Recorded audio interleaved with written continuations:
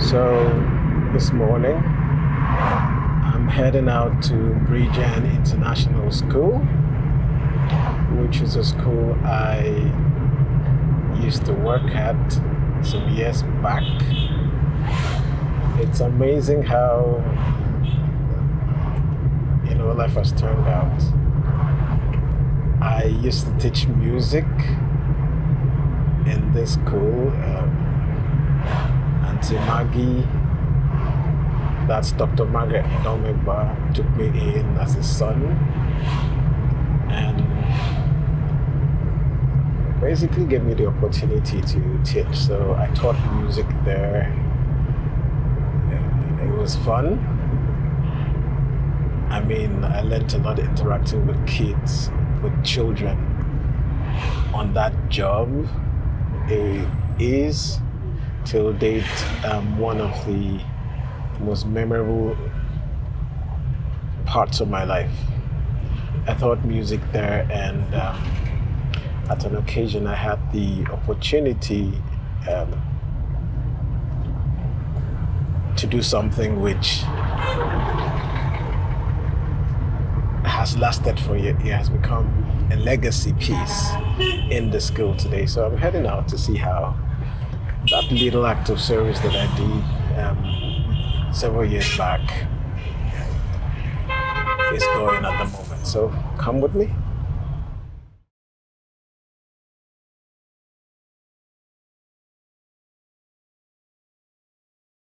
So speaking about acts of service, I was thinking about this on my way back from out of town, when I met Auntie Maggie at the airport.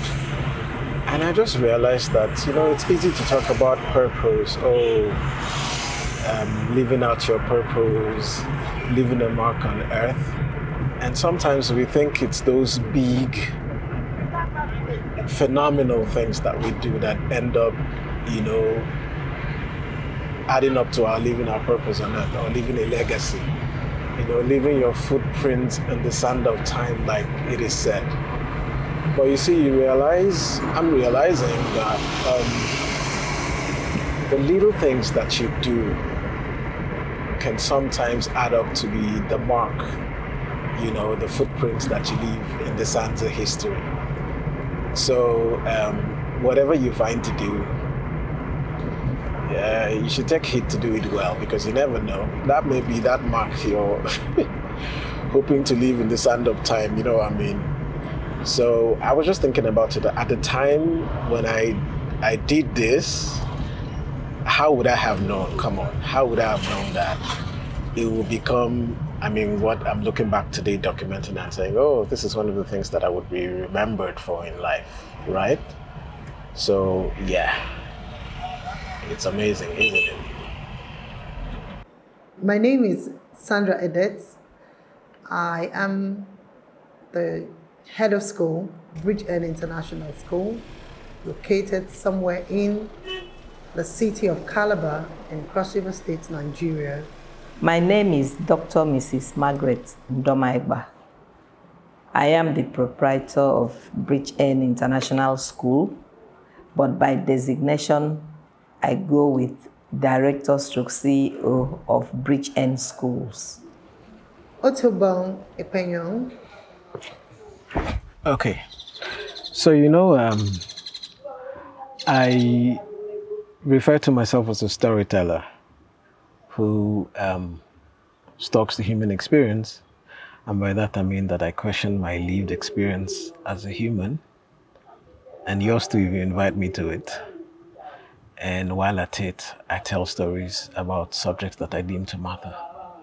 I haven't always been like that, I've done several things in my life and work. And the experience which we recount today, my experience working in Bridgen, is one of those things that I've done. I actually heard about him through my boss. We call her Auntie Maggie anyway. So I remember Auntie Maggie coming as usual, one of those mornings to school, and then she says to me, Sandra, something happened over the weekend. And I said, what happened?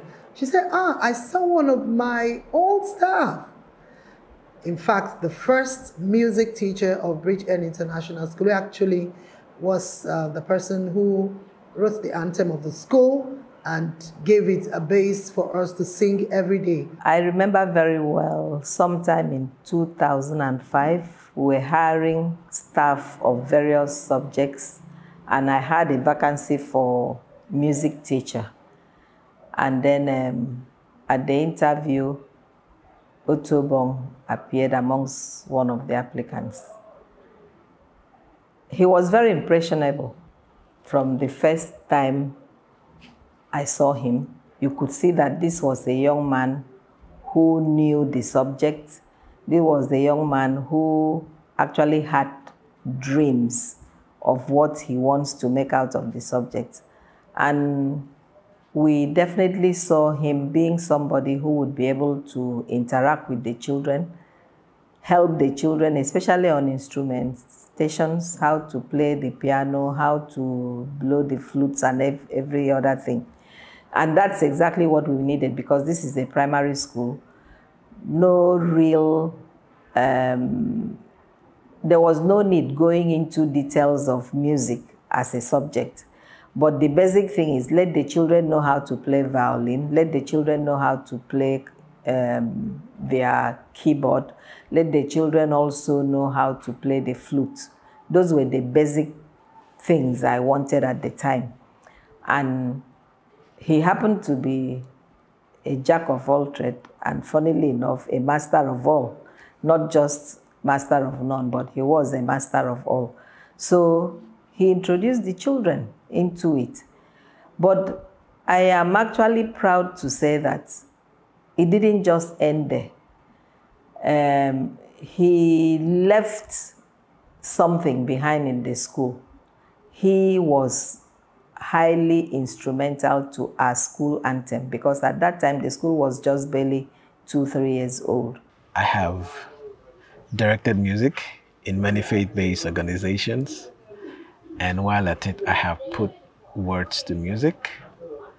And whenever I did that, I mean, people that have worked with me in some of those faith-based organizations, in choirs, in bands, in concerts that I've directed, served as music director, would know that I've always been very deliberate and specific about how I write songs. I think I even taught a model on how I write empowering songs, which maybe someday I'll share for anybody interested.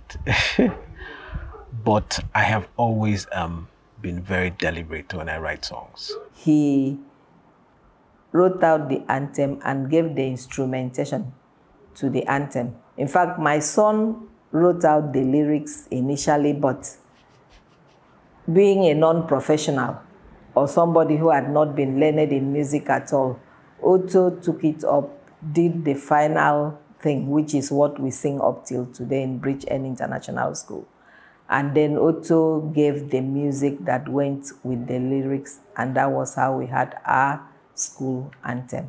I remember when I came to school, and I told a few teachers who have been in the school for quite a long time, I mean, right from the inception of the school, they were also very excited and said, we can remember him, O.T.B, you know, and all that. So my first impression was I really liked him. He's good at what he's doing. The fact that he returned, came back to where he actually started, and then wants to also give back to Bridge-End, you know, for the number of years he spent here. So exciting to know him, and we're happy. Welcome to the Hit Drive Time. For those who just joined us, this is Hit 95.9 FM. My name is Duke Emmanuel, and it's a Tuesday edition of the show. So we pick Tuesdays to head back to school days and talk about the things that happened when we're in school. You know, basically all the fun things that happen and the not so fun things that happen when we're in primary and secondary schools. And we like to, you know, bring those memories, relieve those memories. And I usually call those days the glory days. I feel like those days were the glory days. My name is Christopher Raymond Paul. I am an entrepreneur, currently studying business management at the University of Calabar. I am an alumni of Bridge-End International School, class of 2011, and I'm glad to be back. My name is Mirabel Bankole. I am a pupil of Bridge End International School. My class is grade 1 grade.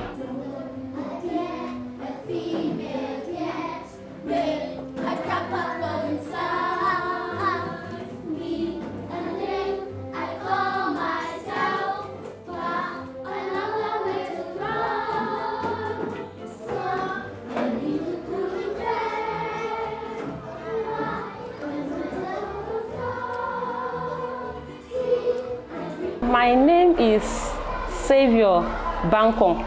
I'm Mirabel's mom, and I choose Bridge End for her because of the past experience I've gotten. My grown-up children passed through Bridge End. My first son and the second girl, they are all in the university, and the foundation I got from Bridge End is nothing to play about with. So I keep telling people about Bridge End, and that is why I cannot relent bringing Mirabel to this school, because I know what I get from here. They go out and excel. That's why I say Mirabel must be here, and that is why she's here.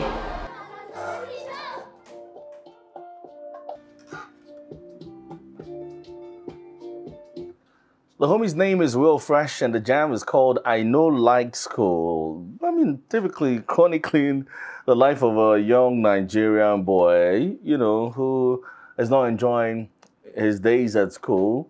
I feel like most people have the same story, right? You just go into it, start enjoying it when you immerse yourself in it.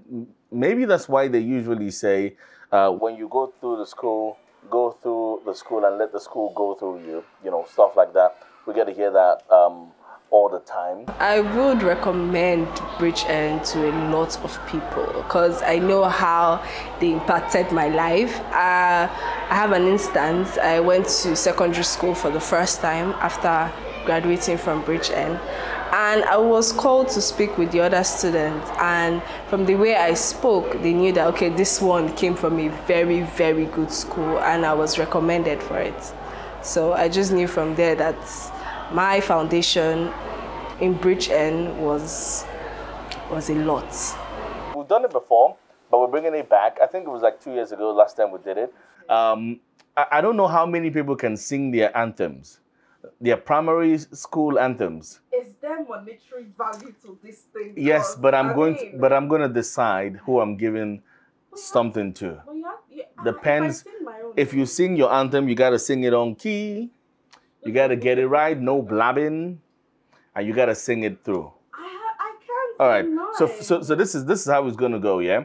You're going to tell me the name of the school that you attended, and then you get to sing your anthem. Okay. All right, let's go. So what school do you rep? I actually attended Unical Secondary School. Okay, so all the Unical Secondary School people, you guys have like a WhatsApp group or something?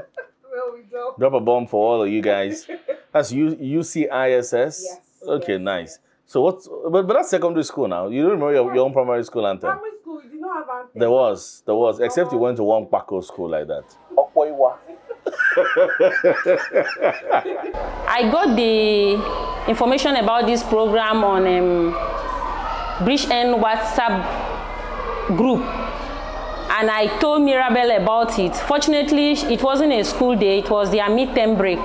So we're at home, I was at home with her, and I told her about the program, and immediately after telling her, there was no peace again for me because she kept on disturbing me. Mommy, check the time. In fact, she was glued to the clock. Mommy, it's almost time, check the time.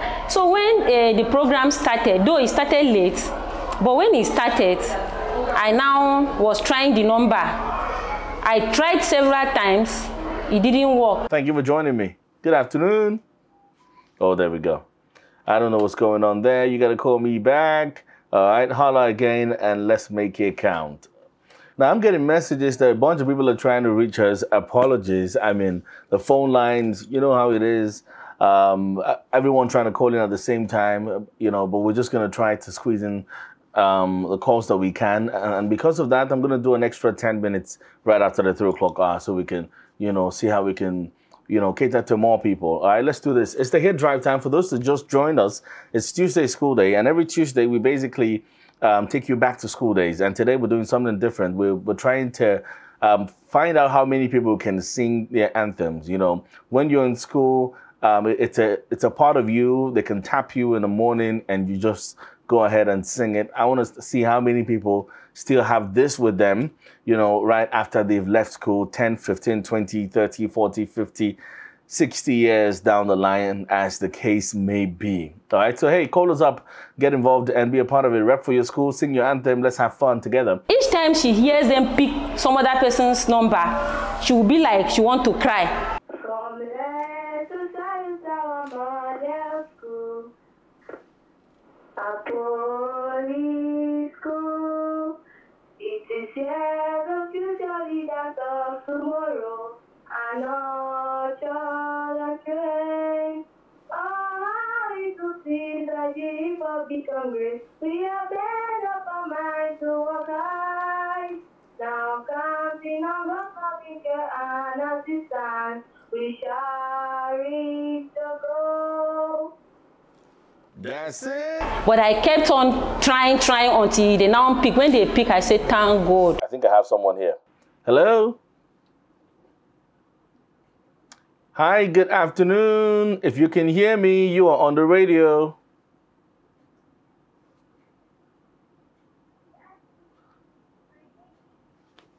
Your name is what? Mirabel.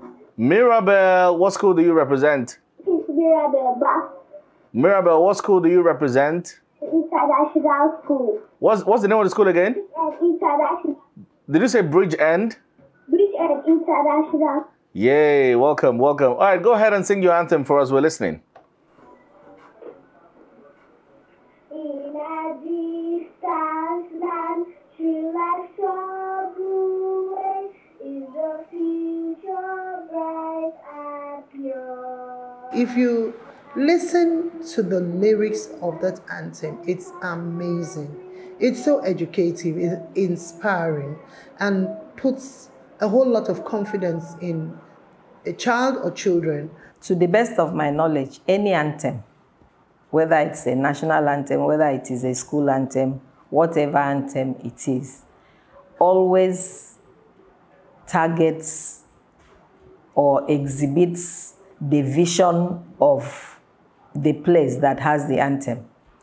It also tries as much as possible to be something that inspires the children to follow the goals of the establishment or the country. If you listen to the wordings of all anthems of different nationals or the anthems of various schools, you'll always see that there is some vision to it, as well as some goal and objectives being part of what is being sung. Now that I think about it in retrospect, I could see, you know, the storytelling part of it, you know, because words are powerful, right? We are from the Christian, you know, faith, and we believe in creationism. So we believe that everything we see today was created by words, the words of God. So words are always very powerful, you know.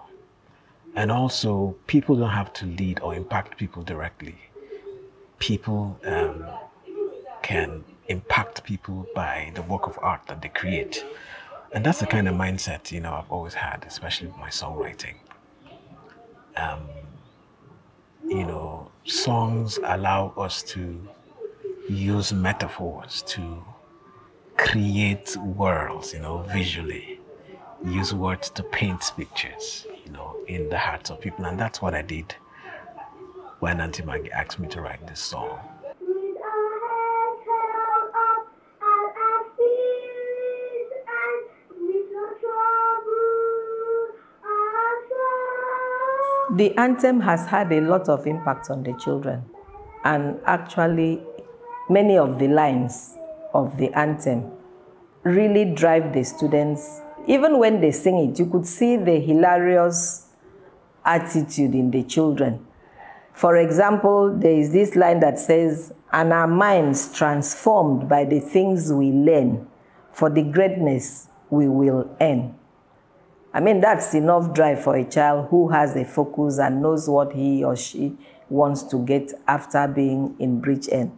Then the chorus is also another fantastic, in fact, that's my favorite. It says, we will succeed.